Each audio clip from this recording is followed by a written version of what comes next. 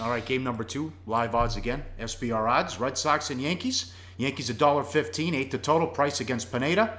And, well, I don't know what to make of Price. This is what you make a Price. You know, Price is a guy who was on the DL. He came back off the DL, and he looks really good. Look at the stats compared to his career, basically at career numbers in most categories. And the swing strike percentage even higher than his career because perhaps he's a little bit fresher than usual.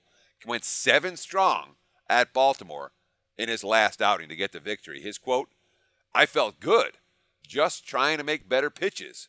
I don't want to be out there throwing 100 pitches or 90 pitches through 5 innings.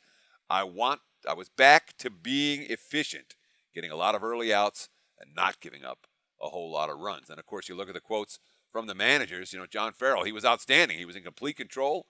They got him in a great rhythm. Buck Showalter, he's one of those guys who's adding pitches as he goes on in his career. He's one of the best.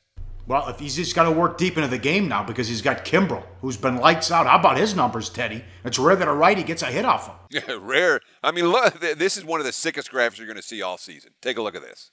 2017. Kimbrel's fielding independent pitching is a 0.25. He's faced 96 batters. He's given up 8 hits, Pauly, and he struck out 53. Those are sick numbers. Red Sox playing 8-inning games right now, and they have the lead. Pineda can match Price and just about any other pitcher, but the problem is the home run ball. Last 3 seasons, the xFIP tied for 7 in MLB at 3.17. The ERA is 4.47. That means 1.3 runs per game above where it would be if he just allowed home runs at the MLB average. It's getting worse instead of better. He's built confidence going from 6-12 with a 4.82 to 6-3 with a 3.76. But the home run arc is a problem. Throw up this graphic from 15, 16, and 17.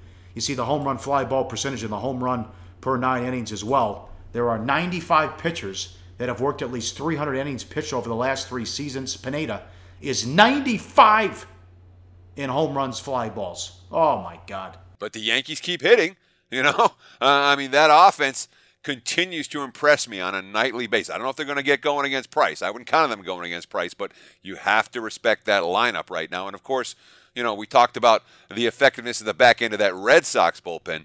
Worth noting the Yankees bullpen is in very good shape for tonight's game after CC Sabathia was stretched out to 8 innings last night. Hey, guys, for the full video, go to sbrpicks.com. Hey guys, thanks for tuning in to our channel. Now we've put a lot of work into producing all these free videos, so please help us out and keep all our content free for you forever by simply liking, sharing, commenting, and subscribing.